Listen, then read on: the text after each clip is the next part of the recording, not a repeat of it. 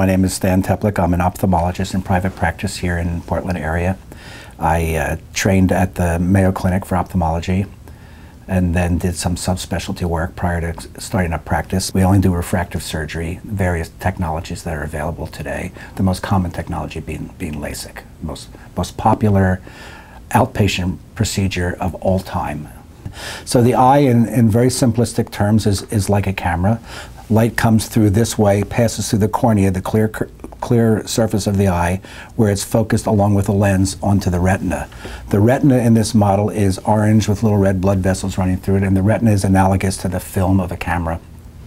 So light strikes the retina, light becomes electrical energy. That's the main photochemical pathology of the eye, where light is transformed, photons are transformed into electrons, which travel through millions of nerve fibers to form a nerve trunk called the optic nerve, which goes to the brain. In the brain, the light is processed into the images that we see. That process is a mystery to us, how that works, and probably always will be. But we do know how the eye works, how the refraction of the eye works, and the majority of the focusing of light takes place when light goes through the cornea. So most of the procedures that we do today have to do with changing the curvature of the cornea. The nearsightedness we call myopia, farsightedness we call hyperopia, and then there's this condition called astigmatism that most people don't understand, but because it has the ism on the end, it sounds like it's a very bad thing or a terrible disease, which it really is not. But we start with nearsightedness, which is the most common condition that we treat. Nearsightedness, the problem with nearsightedness is that the length of the eye is too long for the focusing ability of the eye. So the cornea may be too steep as well. So some combination of steepness of the cornea and length of the eye allows light not to reach the back of the eye, so light comes to a focus somewhere in the middle of the eye. And most nearsighted people understand this in a way because they know that they can push things closer to their face and see them. When they do that, they're actually pushing the focal point closer to the retina, and at some point they can get a clear image. So the treatment for the surgical treatment for nearsightedness would be either to make the length of the eye smaller, which is literally impossible to do, or to somehow change the curvature of the cornea from a steep to a less steep curvature. And that, in fact, is the premise of all the surgeries that we've done for nearsightedness over time. LASIK is not the only one. There are others before LASIK. And the treatment essentially is very simple. We reshape the cornea from a steep to a less steep curvature, therefore allowing light to focus naturally upon the eye. Farsightedness is just the opposite of nearsightedness. In farsightedness, either the length of the eye is too short for the focusing ability, or the curvature of the cornea is too flat for the focusing ability of the eye. Some combination of those two features. So light never reaches a focus. Objects never reach a focus on the retina. They reach a focus on some imaginary spot behind the retina.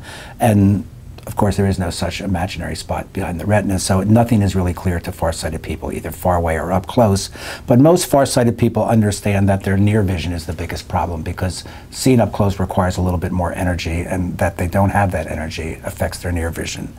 Well, we can't really change the length of the eye, so the treatment for farsightedness is to reshape the cornea from a less steep to a steeper cornea. So we're actually steepening the curvature of the cornea with the laser technology, and I'll show you how that's done in a few minutes.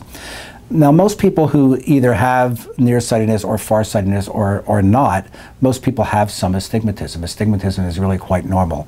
And all astigmatism means is that the curvature of the cornea is not completely spherical. It's more oval-shaped, or like the back of a spoon, or like a football shape, where there's a steep and a less steep curvature. And in fact, it's really more common than not. One would imagine that the way the eye sits in the orbit with the eyelids pushing down on it, that this up and down curvature of the cornea ought to be steeper than the side to side. And that's common astigmatism. And most people, if you measure them carefully, have a little bit of astigmatism.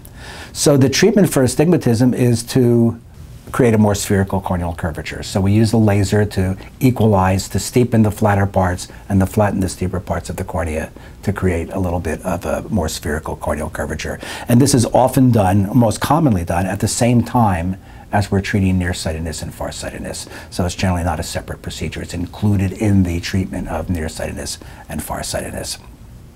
There's a final condition that we should just mention for the purposes of completion, because it's generally poorly understood, and that's the condition of presbyopia. So whether we're nearsighted or not, whether we're farsighted or nearsighted, or whether we have astigmatism, when we look at something in the far distance and we're corrected, our vision should be at rest. when we bring our vision up close, it's going to require a little bit more energy than to see in the look at the horizon. So the lens of the eye actually needs to reshape when we see up close. The lens changes its shape, becomes a little thicker, a process called accommodation, and that accommodation allows light to focus up close on the retina. And it's a natural process which we don't have to think about. However, when we reach the age of about 45 years of age, that process starts to wear out because the lens becomes a little less flexible at that age, kind of like the rest of us becomes a little less flexible. And at a certain point, generally in the mid to late 40s, the lens will not refocus up close, and at some point we're going to need reading glasses in order to see up close.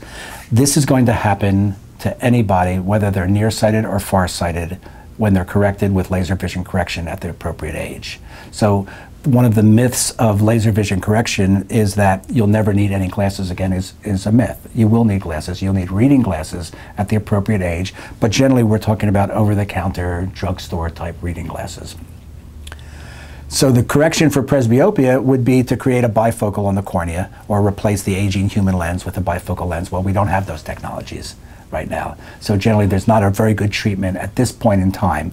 All technologies are working on some way of adding some presbyopic correction to our laser vision corrections. And at some point in time, we may very well have something for that. But commonly right now, we need to understand that most people will need reading glasses at the appropriate time.